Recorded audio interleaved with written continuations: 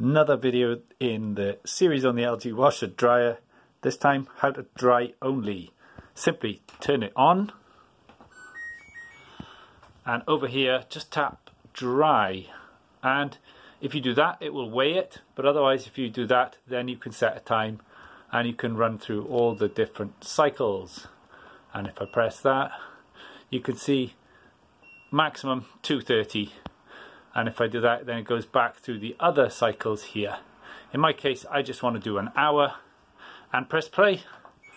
Job done. Remember to check out my other videos in this series in the playlist here, and like this video if you find it useful. I'll see you in another video soon. Thanks for watching.